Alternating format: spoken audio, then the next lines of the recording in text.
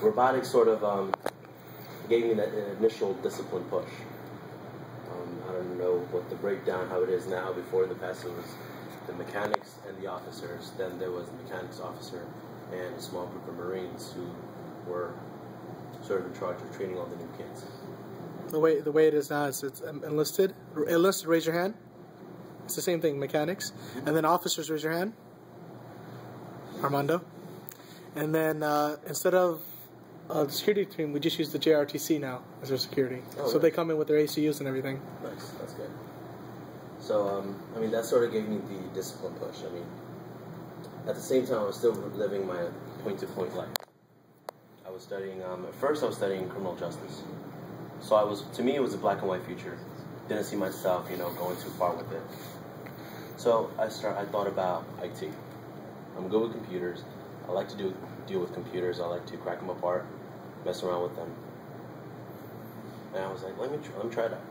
Gave my first year, second semester, freshman year, first semester, sophomore year. Loved it. I was absolute beast at it. And from there on out, I just started noticing. So I started getting all my certs. I used the school campuses. I actually at one point took down the entire Wi-Fi network on campus. I tried to play around with firewall. Next thing you know, half of Montclair was missing. More than half of it was missing the Wi-Fi. The only place there was Wi-Fi was at the parking decks. Nobody was up there at all. So you too can take down a system. And Montclair State wasn't the first time I took down a system. Oh yeah. I was working at Versace in the city as my second or first internship. And Versace is a worldwide network. It's a worldwide company. Offices from Italy, Milan to Bogota, something. I forgot. Do you guys know what a Versace is? Yeah. You guys know the handbag, right? Their flagship store was in Fifth Ave, but I worked from their office in Madison Ave, and I thought about doing the same thing. I did Montclair State. I wanted to play around with the firewall. It was a brand new firewall, $80,000 firewall. Played around with it. Shout out Versace for $45. All around the world, there was no internet. It was like the day before they had their fashion show. So they were a little bit in chaos. I kept my mouth shut. My IT manager knew it was me. He kept his mouth shut, just so he knew, he knew what the problem was. It just took him some time to put it back online. But it was trial and error that got me through college, got me through high school as well. What I do now, I live Versace. I work very close from here. I don't know if you guys know, there's 3 buildings across Berkeley College. One's SciTech, biomedical weapons manufacturing company. There's a PNC building, and the 3rd building is a federal building. 4th floor, FBI. 3rd floor, IRS. 2nd floor is DEA, ATF, and my agency, the CMO. What we do is, as the company itself, they take care of children with behavioral and mental issues. So if you know somebody that is in trouble with Passaic County judicial system, or if the kid is in trouble, just mentally, behaviorally is acting out, chances are that kid is enrolled with us. And what I do for them is I am the DIS, Director of Information Systems. I run their entire IT network. I take care of all their IT issues, the problems. If the Tier 1 level specialist cannot fix it, when the Tier 2 can't fix it, then they come to me. The issue comes to me. If I can't fix it, I take it to an outside source. In a nutshell, my job is pretty awesome, pretty laid back. I have access to all the financial records, all the human resources record in the entire company. But with that sort of power, I don't know, I think it was a Spider-Man saying, great power is with great responsibility. You have to know about honesty and integrity as well. You have to make sure you don't violate privileged information. So just because, which of you guys are interested in IT? I know you guys are pretty much young, but don't have a solid focus in your career. But do you guys have any interest in computers or anything? If you do go into computers, IT or computer science, you will come across a path where you'll have the entire company's information at your hand. it's the discipline that you learn from here, the discipline you learn in college is what's going to keep you from not screwing that up. Choice of words there, but can I talk about one other thing? Yeah, please take as much as you want. This thing helped out my my life overall. And once if you guys get to college, hopefully you all do, you guys are going to come to not a roadblock, but maybe something that you might want to look into. You might not. You may think that it's completely not your cup of tea. That's perfectly fine. But when you get to college, you guys will be exposed to Greek life, fraternities and sororities. There's a lot of fraternities and sororities out there that are just doing it for the hell of it. They're just for letters. They're what you see on TV is pretty much what you get in certain fraternities. Tau Kappa Epsilon T, Delta Epsilon Psi, Dep Psi. Those are all fraternities that they'll haze you. 200,000 people in that fraternity. There's one fraternity that I joined while my first semester in my first senior Delta Sigma Iota, at least in Montclair State. They're in Rutgers. You go to Duke, Penn State, North Carolina State University, University of North Carolina. They're there, and Rutgers in Newark as well, and JFK too.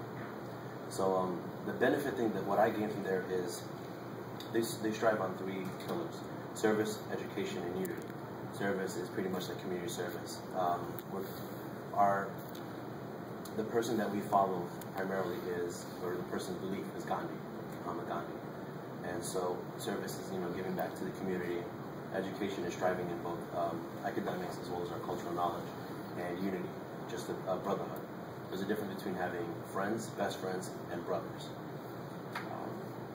From there, I gained a lot of professionalism, leadership. I topped off my time management skills. It's the amount of pressure that you get. Leadership-wise, second semester as a brother, I was the pledge master. And the pledge master, it would closely relate to what I used to do back here at robotics as sergeant for the Marines. Any new guys that came in, I was in charge of making sure they were properly trained. Same responsibility as a pledge master. You are in charge of shaping the entire fraternity. You get 10 pledges in, or pledges or rushers interest, whatever you want to call them. It is my responsibility to make sure that those 10 kids are properly adequate for our fraternity. Afterwards, the leadership from being a pledge master led me to be the president for my chapter. It was short-lived because I graduated that semester as well. So I couldn't be a president for long, but right now, I graduated last spring. Right now, I serve on the national board as the vice president of standards. Meaning, I'm second in command for the entire fraternity. And it all began with the leadership skills that I got here at robotics. So how many of you guys, this is your first year or second year at least? Second year. It's the majority of you guys. So if you guys at any point feel like, this isn't what you want to do, I would say give it a chance. Give it a couple more chances, because chances are your experience here in robotics will shape you outside, in the real world.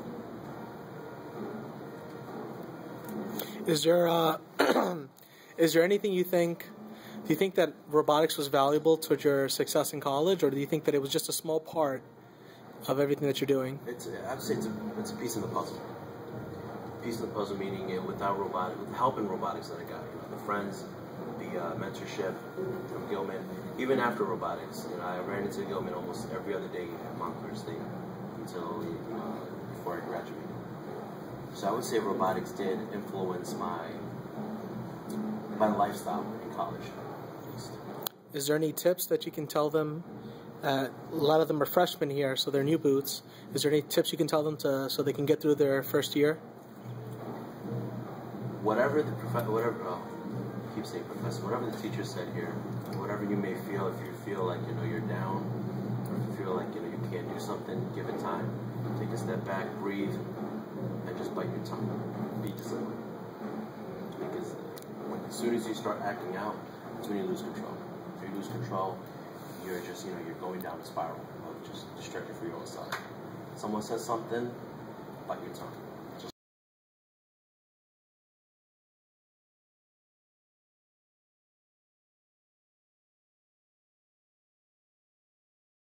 the opportunities that your occupation has been able to give you? I would say all sorts of opportunities, because I'm very close with our executive director, who's the big boss in our entire building. I'm very close with our controller, our CFO, the chief financial officer in our organization. So I mean, the thing that I gained the most is connections, networking. You know one person. It's just like how Facebook spread it. It's social media the same way, by word of mouth. You know person A. That person A knows 10 other people. Within those 10 people, another one knows another 20. So now you're opening yourself up to doors and connections. One of the opportunities that I gave a good friend of mine is Muhammad Khan. He's also a brother in our fraternity, a founding father. It gave him the opportunity, it gave me at least, to give him the opportunity to work for Saks, Macy's, and auditing. It's an auditing company that takes care of all the financials for a company, and because of that, it gave him at least an opportunity to go up for an interview. Most people don't even get that chance.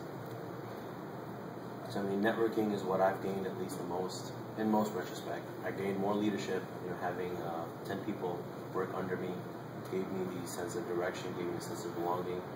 You get to budget, you work with money, you're given $2 million for a year, and you have to use that $2 million very wisely. So I mean, overall, you do get a heightened sense of actual reality. How 93, was it 93, 73 that you guys are here? It's just a brief, expression of what an actual 9-to-5 job could be. Some of you guys might, not want to go to, might want to have a desk job. You might want to be on the field all the time. It's perfectly fine. It just gives you a kick in the ass to realize what's out in the real world. So, I mean, if you think things are tough now, I realized how tough the real world is when I started working for Circle of Care. That's the company I work with, right up the street. It takes me 5 minutes to get there. I'm late almost every day, but for some reason. But it's an opportunity. Excellent. Well, everyone give Mufti a hand.